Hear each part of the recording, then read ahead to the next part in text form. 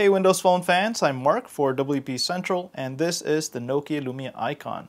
Facebook Messenger just came out, and in case you haven't installed it yet, check out this hands-on video.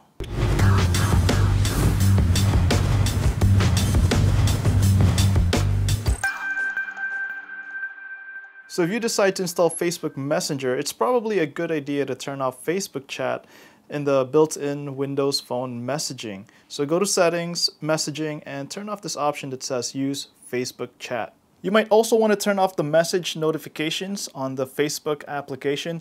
That way you don't get duplicate notifications. So go here on the top left corner, scroll down to where it says Settings, and then check out this thing that says Notifications.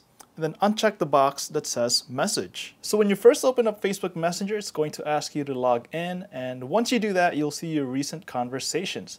Swipe over to see your buddy list, and then swipe again to see who's active right now. So let's check out one of my conversations here with Simon.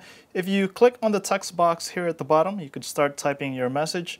There's also this location status here on the left side, and when that's on, the person who you're chatting with can see your current location. Just turn that off. Another feature that you might like is to tap and hold a message, and then you'll have this option to copy the text, and then you could paste that into another application or maybe an email. You could also send a like here at the bottom, or take a photo or send a photo from your albums. And what's also great is that you could send stickers. By default, when you install this application, you have 2 sets, but you could download more. So I think this is one of the default ones.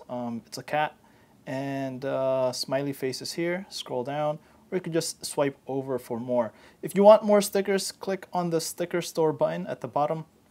And what seems to be great is that they're all free to download. So you like this one? Yeah. If you like that one, click download, and then that will be added to your sticker sets. So that's a quick look at Facebook Messenger for Windows Phone. It's a free download at the Windows Phone store, so definitely check it out.